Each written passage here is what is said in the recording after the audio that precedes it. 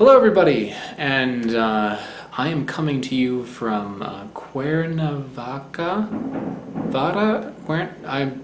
I don't know. I don't know where I am anymore. Cuernavaca is known as the city of eternal spring because it's always warm here. It's like supposed to be beautiful temperature all the time.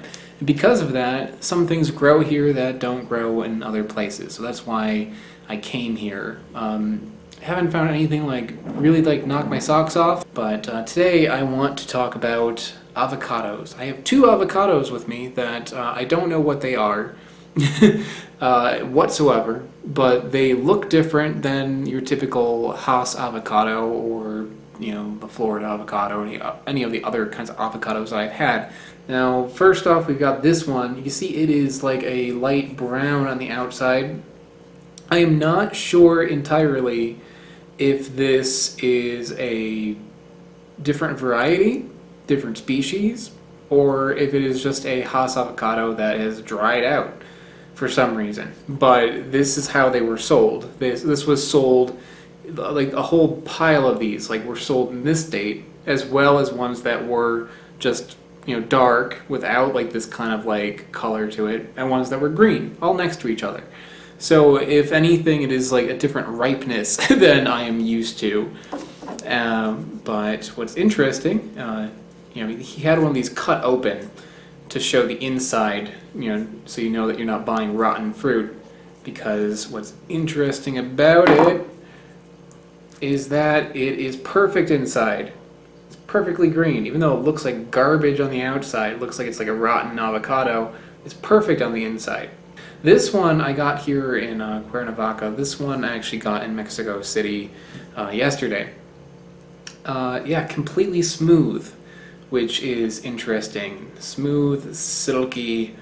Yeah, I've never seen an avocado quite like this. I mean, it's got the smoothness of a Florida avocado, but obviously it's black on the outside. So I'm not sure what this is going to be like. That cut really soft, by the way. There you go. It's kind of a little white on the inside. Very large white seed, or I guess it's just covered with some pulp. Very white flesh compared to this one, which has got a little orange tinge to it. This one looks a little dry. This one looks a little juicy. Fun times. First off, I'm going to try the brownish one.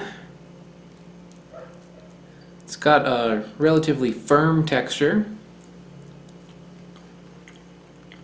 That is like butter. That is really super creamy. But it has a lot of flavor to it too. And a lot of people who say that they don't like avocados, I used to be one of them before I was enlightened. They don't like them because they are flavorless. They're just kind of fatty tasting. This one has flavor, a lot of flavor to it. And the texture to it is it's like cheesecake, very smooth. That's really good. No sweetness to it. I mean, if this is a Hass avocado, it is a very good Hass avocado, which it might be. Okay, so next we have the dark one. The texture on this one is actually it's almost a little slippery, if that makes sense. I don't know if you can see it in there, but you see it's kind of wet in there. I said earlier that it was dry, but maybe it is actually juicy. But it doesn't seem juicy. It just kind of seems almost a little oily or something.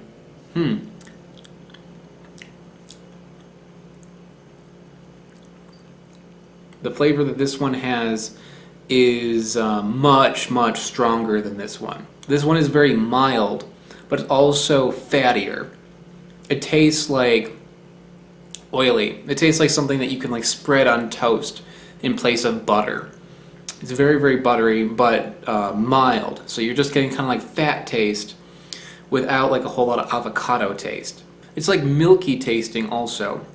It's greasy and milky. Not in a bad way, but it feels like eating this with a spoon is a little too rich for me. With the brown one, you can sit down and eat this with a spoon. Just I mean, it's heavy, but it's delicious. This one, it seems like it's too much. It's like eating butter. I think like this is a really, really good thing to use if you were to put it like in a taco, or if you want to like make avocado toast like everybody seems to be doing these days. This would be a good one for that. This is a good replacement for butter for vegans.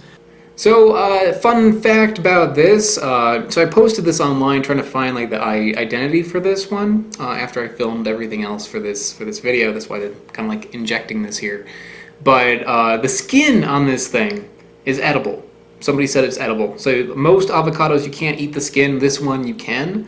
So I'm going to do that. And also, by the way, this is a Mexican avocado. It's a special species of avocado that is commonly eaten throughout Mexico.